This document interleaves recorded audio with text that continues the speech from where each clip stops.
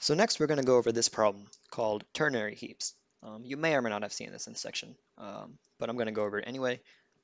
It's pretty much the same as inserting into a binary heap, except the catch is that we're going to have 3 children, or up to 3 children per node, instead of up to 2 children.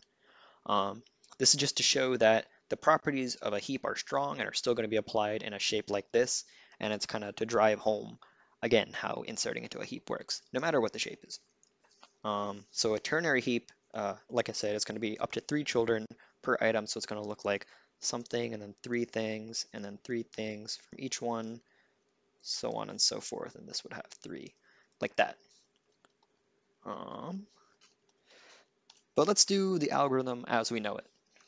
So we put the 5 at the first open spot, which is our root spot. So 5 goes here, and then we put the 20 at the first open spot, which is here. Check if we need to percolate it up, which we don't, since 20 is larger than 5. Then we put the 10 at the next spot, which is the middle child, since there's up to 3 children. And no swap needs to happen here since 10 is larger than 5. And then we put the 6 at the rightmost child. And again, 6 is larger than 5, so it can stay there. The next item we put is here, the 7. 7 goes in now the next layer, since the first and the second, or the 0th and the first layer are full.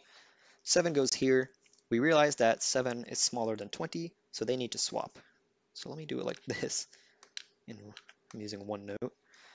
That's the fastest way to do it. So the 7 goes here, the 20 goes here.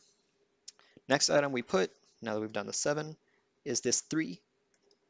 3 goes here, and now we clearly see we need to swap the 3 with the 7, since 3 is smaller. And then, again, we have to apply swapping recursively. So we look up from 3, and we find that 3 is smaller than 5. Big revelation. You swap the 3 with the 5. Now 5 goes here, and now 3 is our root, which makes sense because 3 is the smallest of all the items we have so far. Next item we're going to put, now that we've done the 3, is the 1. So the 1 becomes the rightmost child. Let me give myself a little bit more space. It's hard to draw ternary heaps.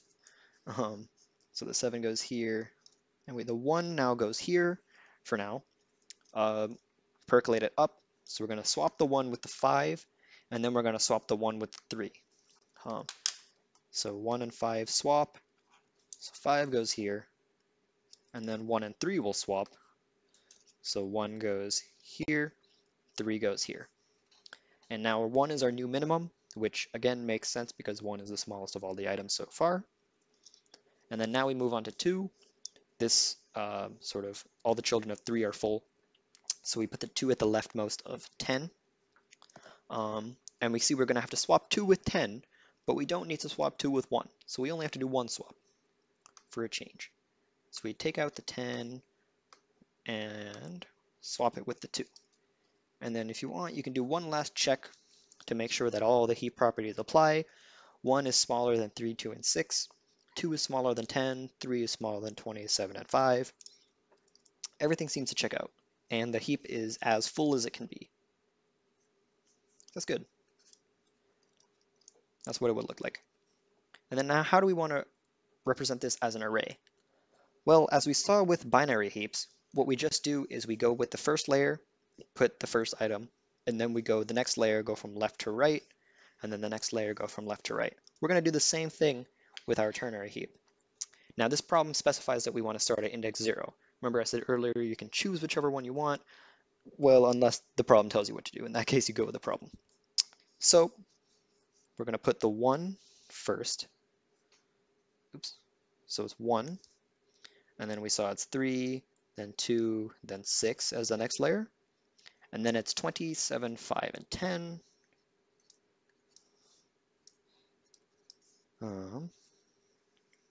If we draw this as an array, as we're used to seeing, we start it with index 0. This is 0, 1, 2, and so on. This is what it ends up looking like. So it's pretty similar. It's like the same way as you would represent a binary heap, except just with 3 children. But that means that our formulas are going to be a little different to find child to parent and parent to children. So let's go over how it would be. So going from child to its parent.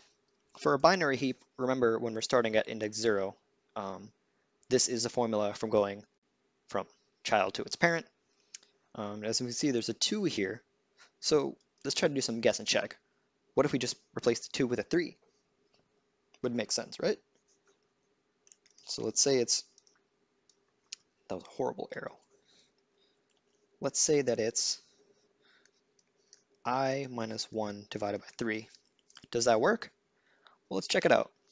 So what is the child of index 7? What's the child of 10? We can see that it's 2. So let's try to do index 7 up to its parent. 7 minus 1 divided by 3 is equal to 6 divided by 3, which is index 2. And index 2's item is our 2. 10's parent is 2. So that works out.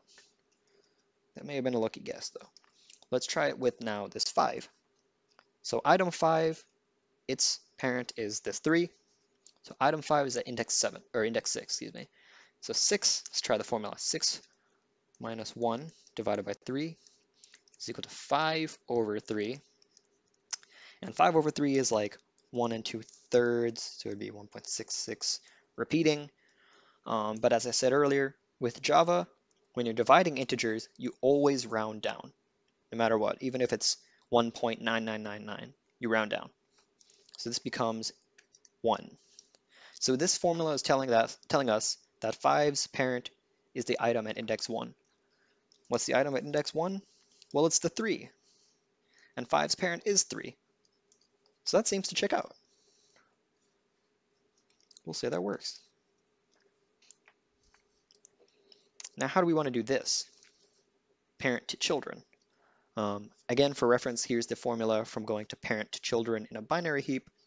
And again, we can try to just change this 2 to a 3. Maybe do a lucky guess again. 3i plus 1, 3i plus 2, and I don't know, we have a third child, so why don't we just add a 3i plus 3? That seems to make sense intuitively, right? It's just what you would guess. So let's check that this works. Let me erase all this. So for index 0, its first child would be at 3 times 0 plus 1. Its second child would be at 3 times 0 plus 2. And its third child would be at 3 times 0 plus 3. And that's indices 1, 2, and 3. And the children of 1 are indeed 3, 2, and 6, as we can see from this.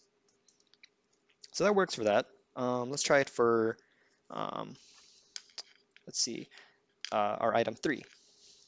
So item 3, its children should be 27 and 5.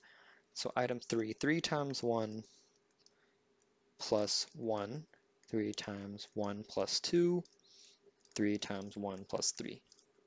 This gives us 4, 5, and 6. What are the items at 4, 5, and 6? Well, indeed, it's our 27 and 5.